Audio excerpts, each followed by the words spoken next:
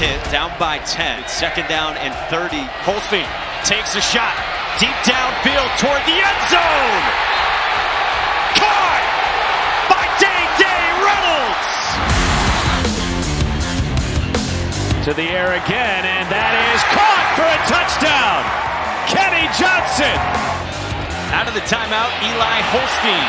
He can run a little bit, and Holstein barrels down with a 1st down. Well, he's the reigning Sean Alexander National Freshman of the Week, ACC Quarterback of the Week, and Freshman of the Week. Here goes Holstein again, making something happen with his feet. Inside the 30, inside the 20, inside the 10. Now through 3 weeks, Holstein has been racking up the awards. Going to run again, and he's got a lot of green grass in front of him. Inside the 20-yard line, tries to fight his way in, and he has got himself a touchdown. It's a whole new day for the Pittsburgh offense, with the new offensive coordinator, the new quarterback, and the infusion of talent from the FCS level. Empty set for Holstein.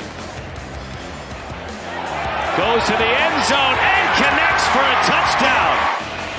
He looks toward the end zone. Holstein fires, and it's caught by Reed. Holstein avoids the rush.